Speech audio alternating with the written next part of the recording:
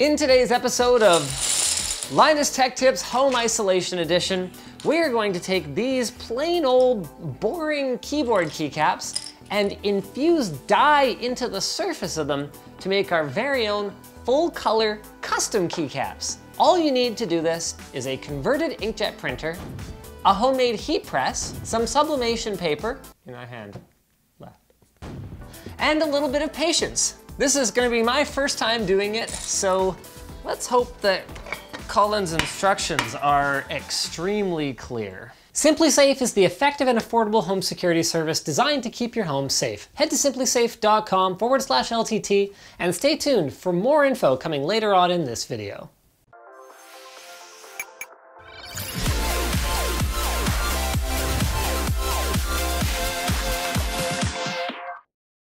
Dye sublimation is the process of printing a dye onto a transfer medium, then with the application of both heat and pressure, infusing the dye into the surface of a receptive material. This process is commonly used to print onto mugs, clothing, phone cases, and much, much more. And with a little bit of work, you can take an everyday inkjet printer and some dye sublimation transfer paper. Oh, apparently I already have that one. How convenient. Note that if you choose to convert a second-hand printer, guys, there are some extra steps involved.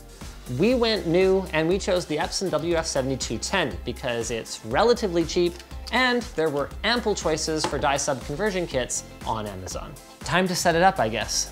I have no instructions for this, so woo, good luck. The most important thing though is to not run the stock cartridges at any point because then it's a used printer and now you have to do those extra steps. This looks and feels extremely cheap. Refill ink hole is this. This is so stupid. These don't even have screw-on tops. This just like rams on there. That's not amazing. Wait, oh shoot, that's not the, oh, that's the air hole. Oh shoot. I have one job. Put the thing into the correct hole. See, you knew I wasn't gonna be able to handle that. All right, hey, one down. I think it's this size because normally the black ones are bigger, but I don't think it actually lets you fill it all the way. Okay, we got us a printer, ladies and gentlemen. Probably like that, I guess. Would I screw up something as simple as loading paper in a printer? Well, would I screw up something as big as marrying someone who doesn't know how to put paper in a printer? No. Now that that's over with, we can get to printing. So I've actually got a sheet of designs from our very own one and only macro king, Taryn Van Hemert. Apparently, this is just one of the many that Taryn has requested. So there's gonna be a lot of trial and error here. I guess it doesn't really matter which design we start with. Why does he need a band key? Like band hammer? I don't know. So while that's printing, guys, you can take a break and visit lttstore.com. Oh, who's a hater now?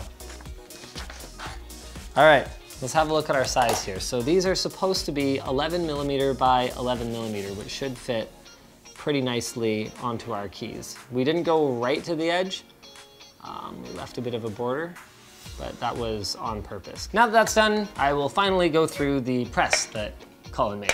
So the construction's pretty simple. We've got two pieces of wood, small hinge, a heater element right here, and then a power supply for the aforementioned heater element. We also used some high temp JB Weld to hold the heater in place. And basically, all that's involved is you take this puppy, put it this way, and then apply pressure. When you've got both heat and pressure, the ink should soak into the keycap permanently. Colin's instructions were doing pretty well until now. I'm supposed to remove this silicone from this plastic strip, but they seem to have bonded fairly permanently. Not gonna work. Nope, this is not coming off. Fine. I guess you're getting the axe today. This was the only other silicone thing that I could find in this building, unfortunately. Now we just need a piece of this that is about the same size as our keycap printout. The silicone goes on there. Apply pressure for 50 to 60 seconds. Geez, that is a long time. Okay, here we go. All right, let's have a look. We got nothing. Let's try that again. Absolutely nothing. I have an uneasy suspicion that this ink is not dye sublimation ink at all, because I would have expected it to transfer at least a little bit so far.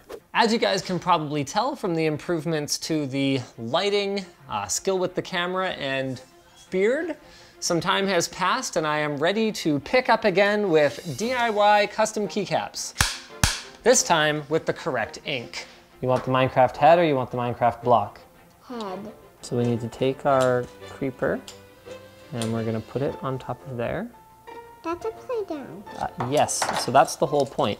The ink on the top is going to get soaked into this plastic right here. So it needs to be upside down. Can you count to 60?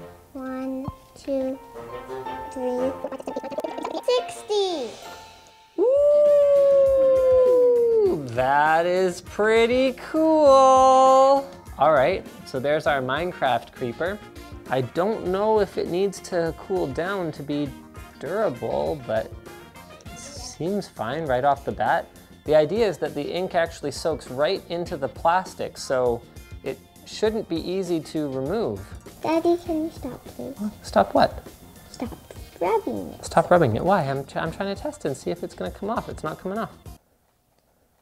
Impressively, the color is actually better after you sublimate it.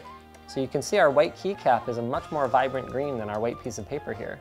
Okay, let's do the little cute face. Wow, that's really good cutting. 1, 2, 59, 60. Okay, do you think it worked? Yeah. Oh, that's adorable! Just like the creeper, the dye is sublimated into the keycap material so it does not scratch off. That is super cool.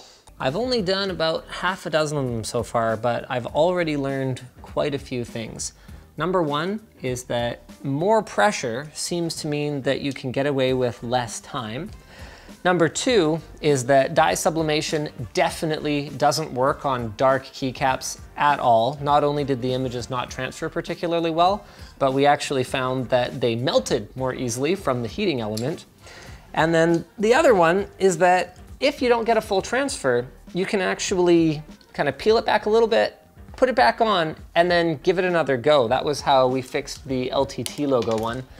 If I were to design this heat press again, one thing I would probably change is to elevate the hinge a little bit, because right now what I'm finding is compared to just doing 40 seconds, which is what I've settled on now with more pressure, I kind of have to do 20 seconds one side, 20 seconds the other side in order to get an even application.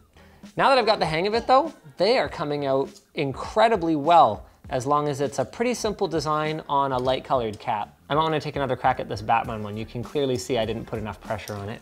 Let's check this Minecraft block, shall we? Hey, how's that look? Pretty good, hey? Do you guys want to take another crack at the Batman key? Yeah, please. Well, we can do that together, but I think I'm done talking to the audience, so that means it's time for our sponsor. SimpliSafe is designed to protect your home like a pro. So they offer 24/7 professional monitoring, they offer 3.5 times faster police dispatch, and SimpliSafe's alarms receive the highest priority police dispatch.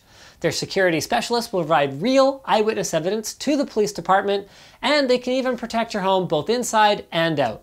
Their video doorbell and HD cameras alert you to anyone approaching your home, and their smart locks and entry sensors guard the perimeter. They've got motion and glass break sensors, privacy protecting cameras to provide another layer of protection, and PCMag named them their editor's choice. It costs about 50 cents a day with no contract.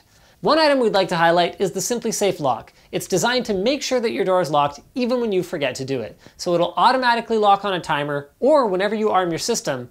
And what's cool is that it unlocks through a pin pad and it'll disarm your entire system when you do that. It'll even help you keep track of who comes and goes with alerts when anyone locks or unlocks your door.